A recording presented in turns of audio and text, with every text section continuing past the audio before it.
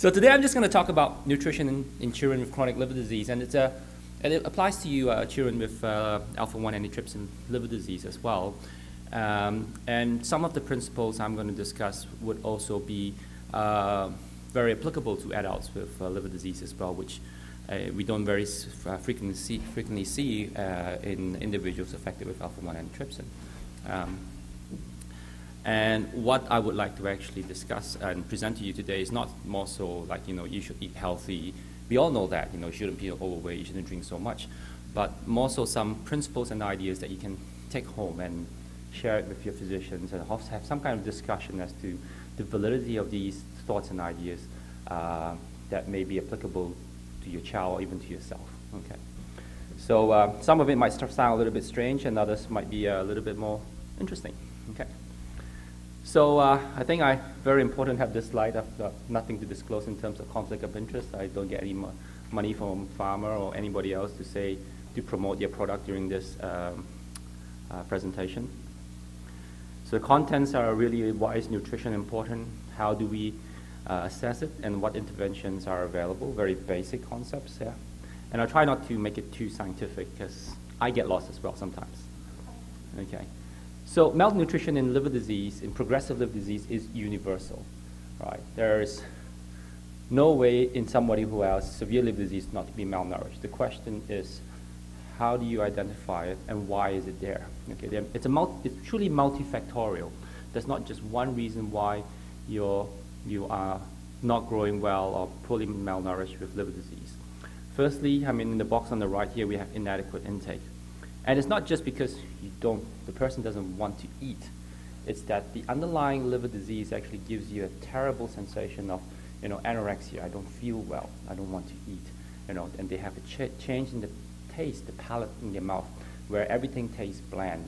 What you really love to enjoy, the half-cooked, not half-cooked. That's not the right word for it. The medium rare steak, doesn't taste like a medium rare steak anymore. It tastes like a piece of cardboard, and that's not because of the alpha-1 antitrypsin liver disease. That's because your liver itself, in any liver disease, is sending out hormones and proteins that actually make you feel terrible and lose the taste palates in your mouth. Okay, so consequently, you don't enjoy your food anymore, and as a result, you don't feel like eating it anymore as well. And these proteins actually suppresses the appetite.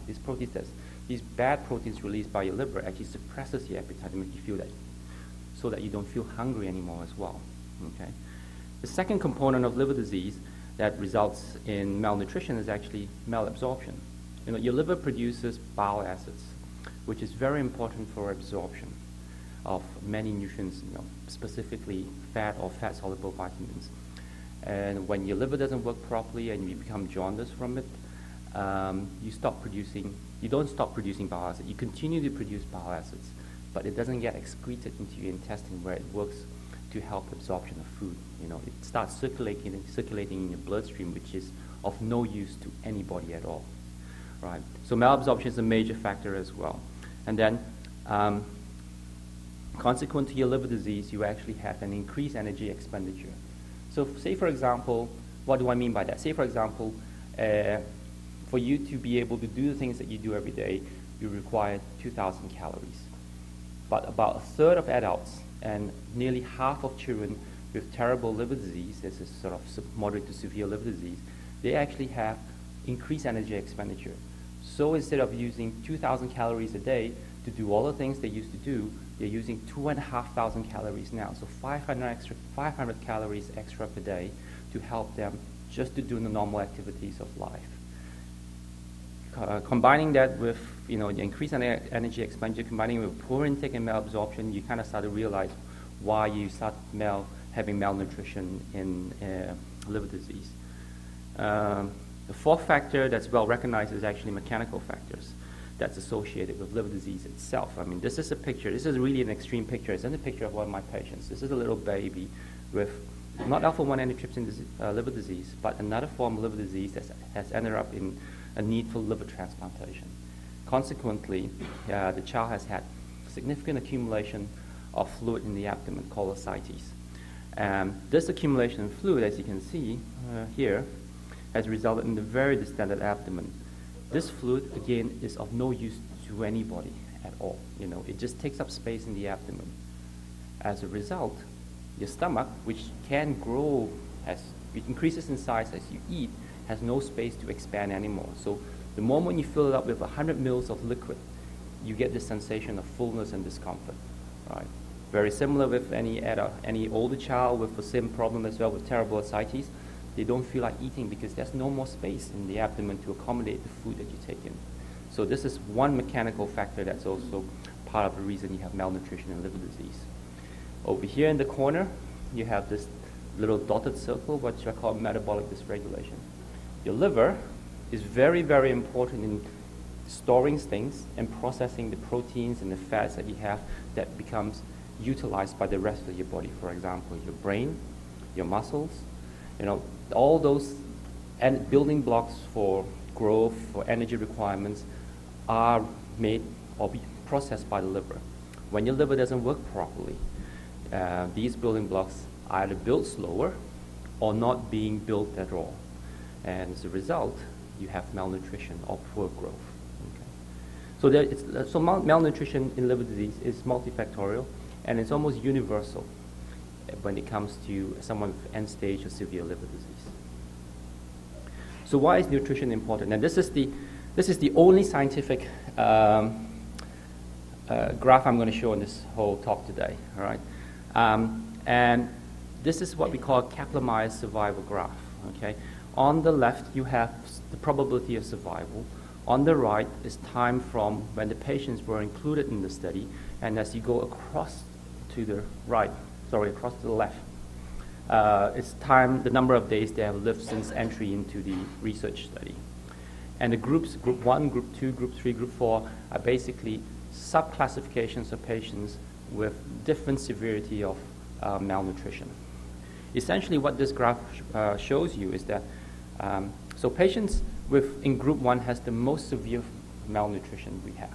And you can see over a period of, say, 700 days, which is almost 2 years, the vast majority of these patients with liver cirrhosis has actually died.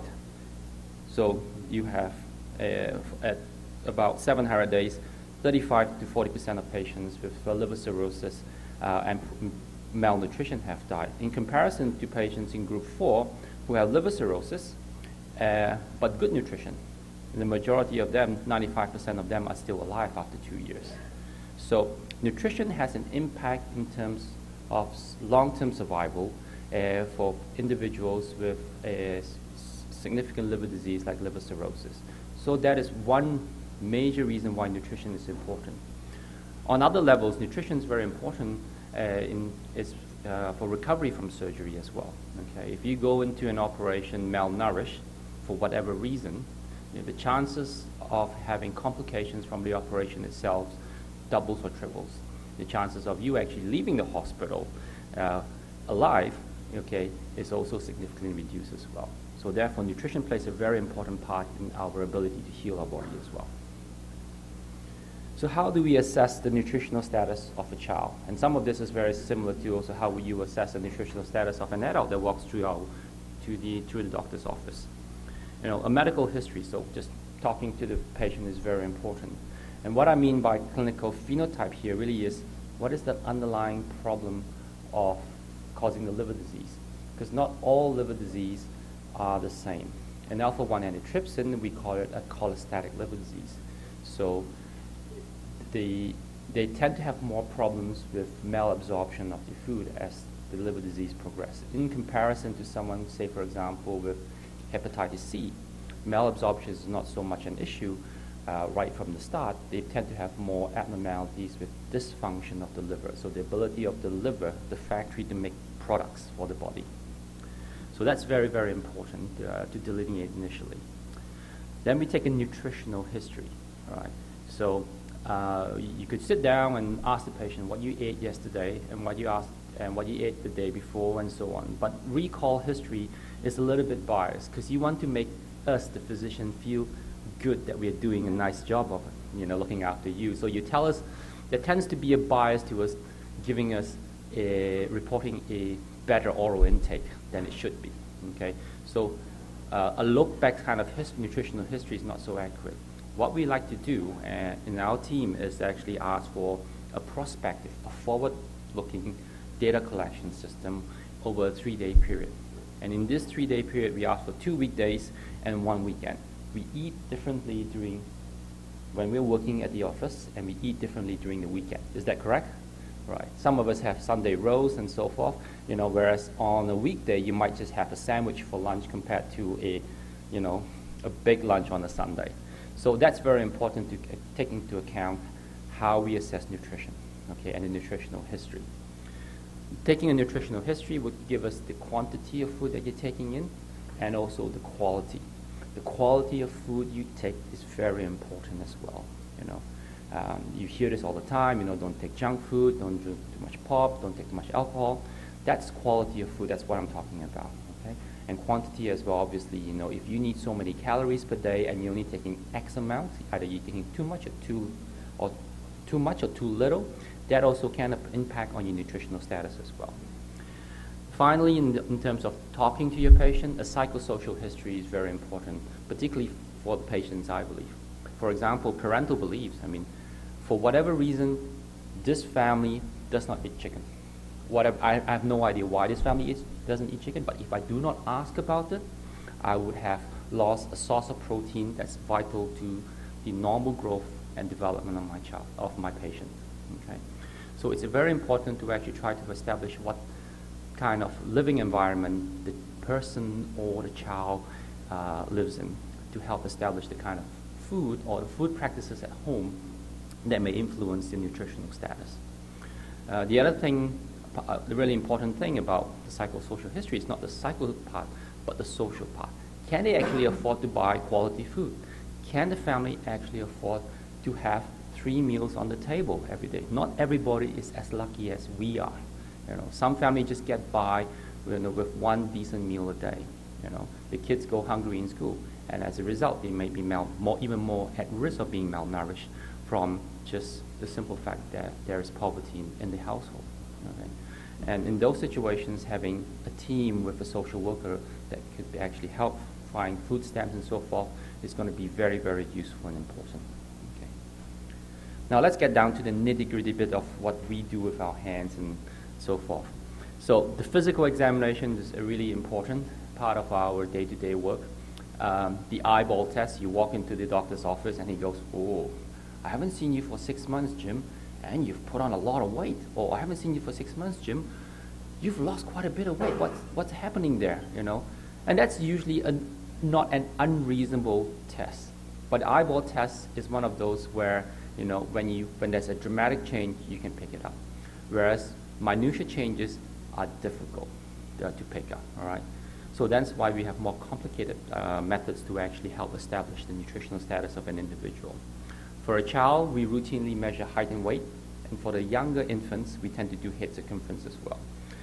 Down here on the right, you can see what we call a growth chart, and this is a growth chart for a child between 2 to 20 years of age. Where's my little mousey thing here? Right.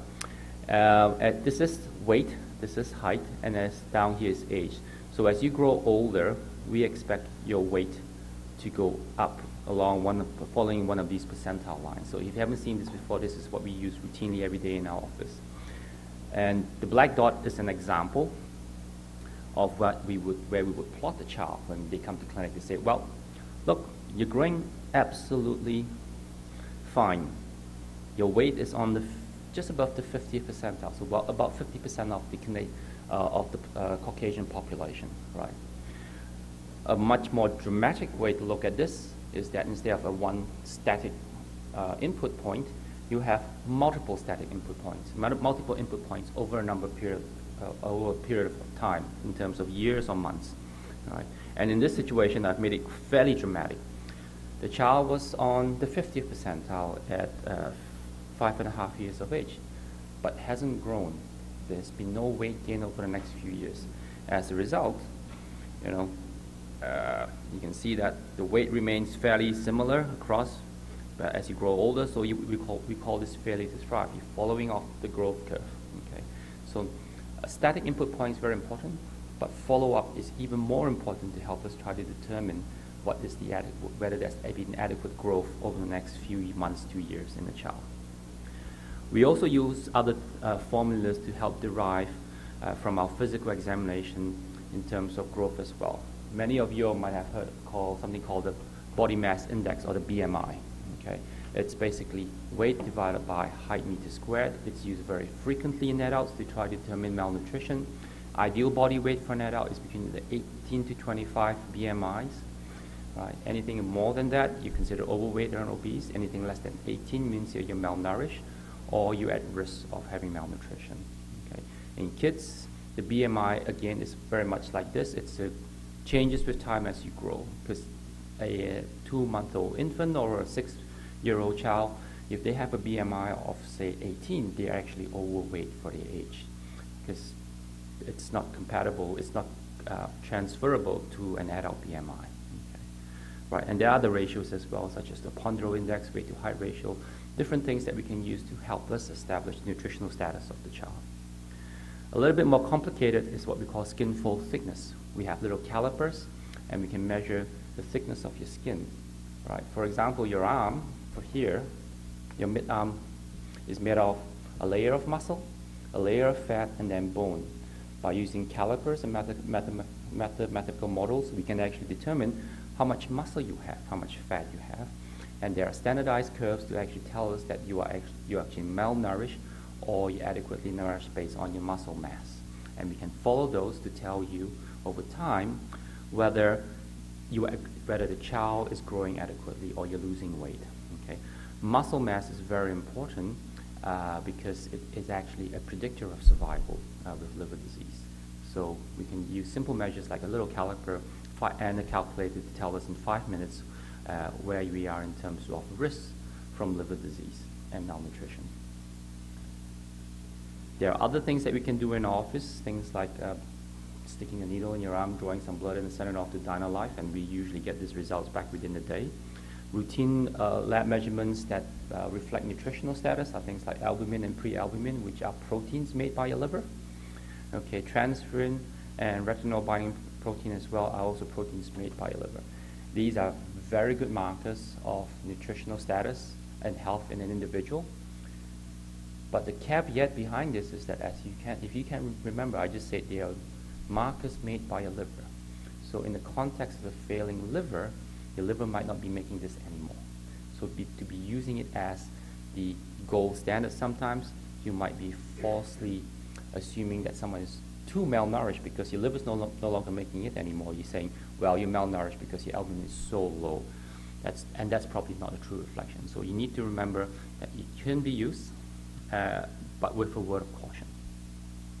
The other things that we routinely measure are things what we call micronutrients, the vitamins, fat-soluble vitamins, A, D, E, K, which are absorbed in the intestine and utilized by the rest of your body. Zinc, magnesium, all those are very important in health, wound healing, bone growth, all those need micronutrients as well besides the other proteins that we have.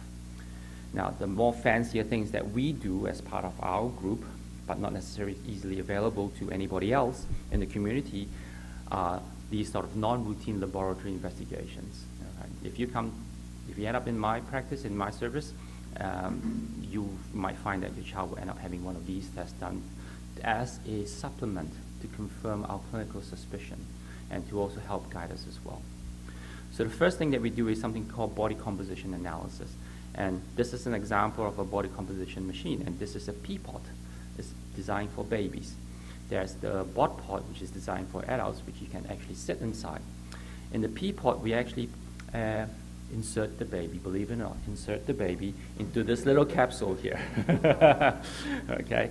Yes, it opens up. You don't put it through the round blue thing here.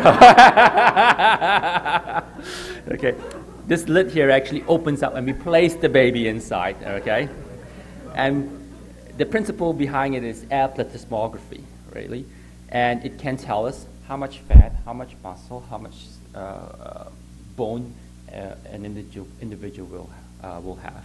And based on what we get and norms, we can actually tell you whether you have too much fat, not enough muscle, and this is what we should do in terms of intervention, or you don't have enough fat, you don't have enough muscle, and we need to do X to try to do it. An evolving concept that your doctor may know is something called sarcopenia. Sarcopenia means a poor muscle mass. Okay, as I had mentioned, muscle mass is very important in terms of recovery from many illnesses, and is also a predictor of poor outcomes as well. So this machine here can actually help us define muscle mass, so sarcopenia. The other thing that we do is actually measure energy requirements. How much energy does it take you to stay alive a day? Okay, we use fancy machines like indirect calorimetry.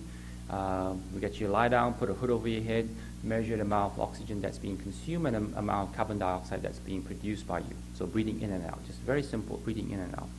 And based on the principles of, you use oxygen and you excrete carbon dioxide as part of burning of calories, we can then calculate how much energy your resting energy expenditure is. So resting energy expenditure means how much energy you use just to stay alive, just lying on the bed, not doing anything else.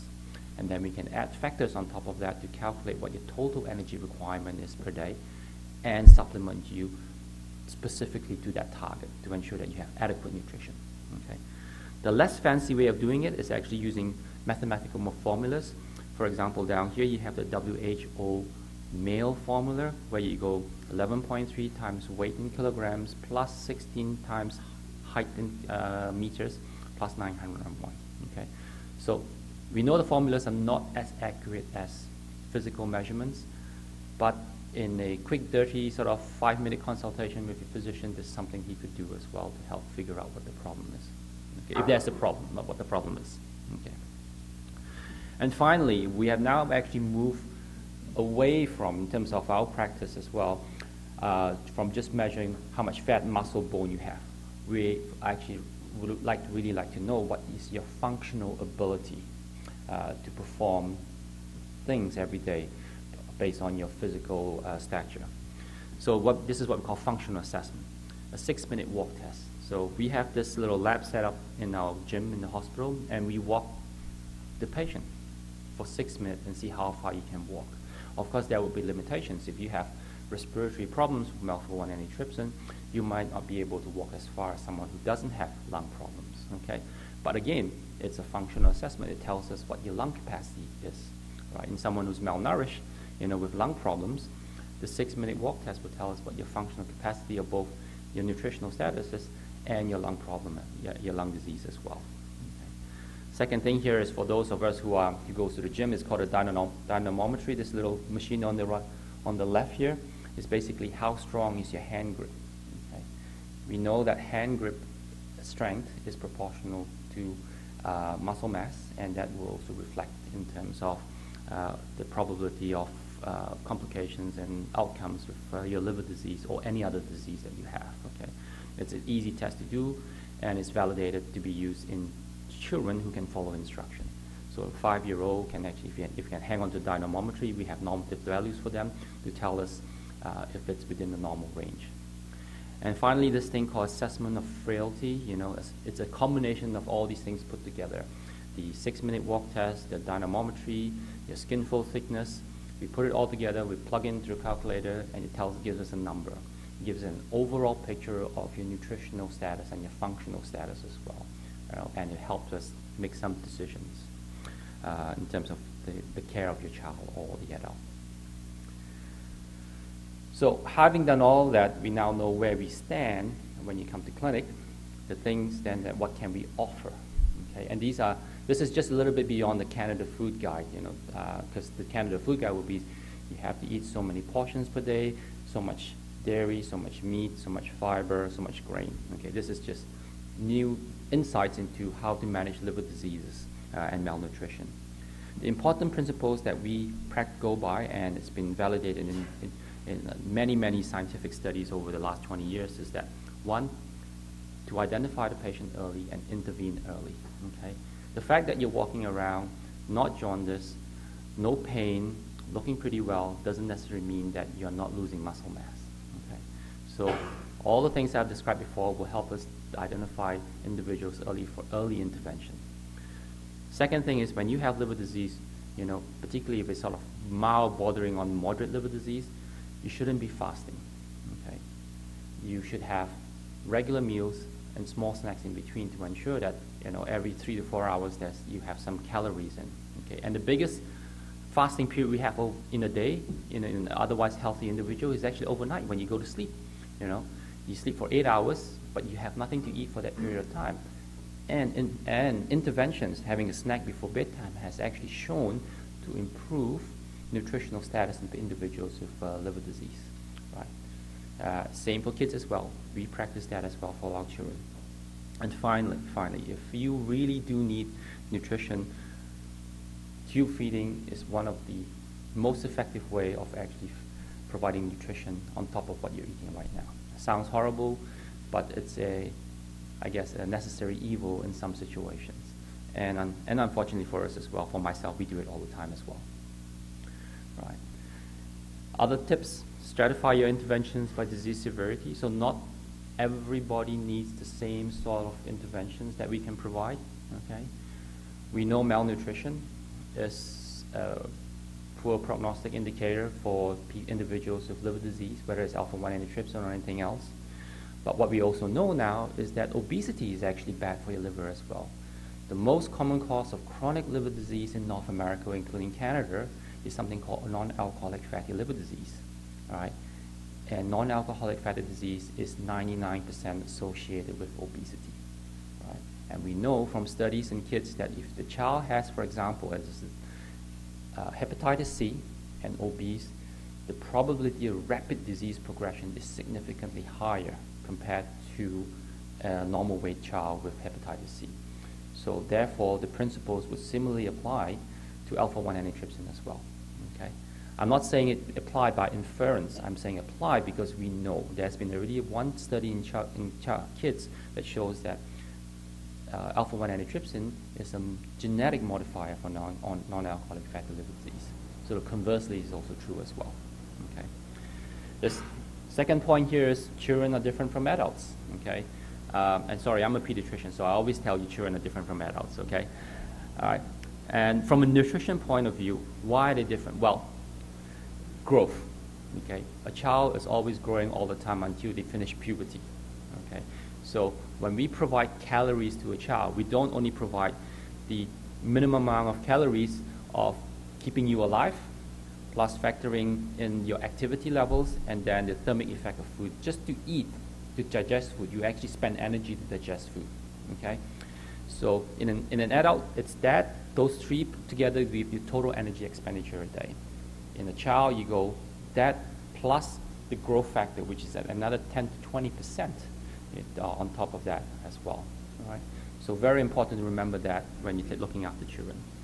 And finally, macro and micronutrients are also very, very important in our diet. Here comes where the quality of the food that you eat is also very important. All right? And I'll delve into that a little bit more in the next 2 or 3 slides. Yes, I'm sorry, I'm coming to the end. I'd like to talk a lot. So finally, what interventions? The most important thing is actually provide enough calories. Okay? Make sure that if you're malnourished, you get enough calories to actually meet your energy requirements in the day. And we can provide that in 3 different ways. Carbohydrates, fat, protein. Okay. Carbohydrates, things like sugar, we can provide carbohydrates in many different ways. Simple carbohydrates like glucose, fructose. So those are single building blocks that your body can absorb very easily. But for someone who has issues with low glucose, low sugar all the time, you don't want to provide them with a big hit of sugar, because what you have is a massive rush that happens in 30 to 40 minutes, and then it disappears completely after your meal, and then you have your lows again. What you want to then, in that situation, provide is complex carbohydrates, something that your body digests slowly and has a slow release over a few hours. Right? So that's important to remember as well. In liver disease, because of malabsorption, you absorb fat poorly. And probably the one that you absorb the least as well, okay, because of the lack of bile acids in your intestine. To circumvent that, we use something called MCT oil, medium chain triglyceride oil. Right? MCT oil can be absorbed into your body without the usual mechanisms and digestion process that we have in our intestine. So we tend to give our children extra MCT oil or provide them with formulas that have extra MCT oil in exchange for what we call LCT oil, or very long chain fatty acid, which is the ones that you require the extra digestive effort. Not to forget essential fatty acids. There are 2 essential fatty acids in our body that we cannot produce. So we need to ensure that whatever fat we supplement, it provides the essential fatty acids as well. Otherwise, there will be retardation of growth, skin problems, developmental problems as well, right? And these are essentials. And finally, evolving concept, fish oil. I'm sure everybody here has heard about fish oil and how it's become really popular. Fish oil is omega-3 fatty acids, and it actually gets converted to either DHA or EPA. And DHA, EPA are what we call less inflammatory proteins in our body to help control and reduce unnecessary damage as a result of inflammation. When you provide high MCT oil input, you might actually lose out on some of these omega-3 fatty acids. There is no standard way of supplementing it at the moment, or standard dose. What we do is we give long-chain puffers or DHA EPAs in doses as recommended by Health Canada. And finally, we also ensure that we provide enough protein in your diet. So protein, red meat, chicken, fish, all those very, very important. In the old days, if you have terrible liver disease, your doctors used to cut back the protein to say that you are at risk of having cerebral irritation from high protein intake called hepatic encephalopathy. That idea now is out the door. Why? Because muscle is the second largest organ in your body that actually breaks down the toxins in your body that your liver cannot take care of. And muscle feeds off protein. If you don't have enough muscle in your body to feed off, to take away these toxins, then you're going to have issues with even more severe encephalopathy later on. Okay? Branched chain amino acid is a formula that we are fiddling around with, and there's been a lot of experience around the world. I mean, the very early studies on would suggest that it's very specific to muscle growth in children. We have a research study going right now that actually targets this in our children, and we believe that it actually helps, muscle growth in a situation where we have severe malnutrition from liver disease. Okay? So that's still in works, but there's actually good scientific evidence in adults and in children in the last 20 years to suggest that it's a good thing to have. What we're trying to do is to say it is definitely a good thing to have, not suggest. Okay. And finally, micronutrients, very, very important. Do not forget this. It's important to look after them. It's important to know that you have adequate levels, and most of this you can actually test. Your family physician or your doctor looking after you can actually test for. Iron is good. Iron is important for many things. Iron is important in children for development. Iron is important for the ability of your white cells to fight infection. Iron is important for making hemoglobin, the red stuff that makes your blood red. Okay, right. If you don't have enough hemoglobin floating around, you don't transport enough oxygen. If you have lung problems, that's an issue, isn't that right? Okay. Zinc is important for healing. If you have zinc deficiency, you don't heal so well. So if you're going for an operation and you have zinc deficient, there might be more issues with that. Selenium is good for antioxidants. Calcium, magnesium is good for bone. Fat-soluble vitamins, A, D, E, all very important in its own different ways. D is good for bones. A is good for eyes. Long-term deficiency of these can result in problems. And many of them, like A, D, and E, is very easy to measure in our blood. Okay? Vitamin K is a little bit more complex because there isn't a very good blood test for it. What we use is a surrogate marker that perhaps is not as good.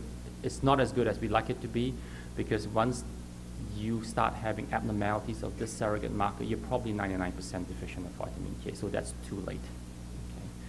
And finally, sodium, salt in your diet. The thing from Health Canada is cut back the amount of salt in your diet, which is true for most people. If you have hypertension, if you have other issues with your cardiovascular system, but if you have liver disease in childhood, cutting back the sodium may actually result in poor growth. We've had kids where we've had to manage their ascites, the excess water in the abdomen, with lots of diuretics. Diuretics makes you pee out the salt in your body, and consequently they don't grow. So it's important not to exclude salt in the diet in a child with liver disease. All right. So that's my 15 minutes, I think, or more than that. Thank you very much for your time. Thank you very much for listening. You're a much better audience than my wife. Okay? I'm happy to take any questions.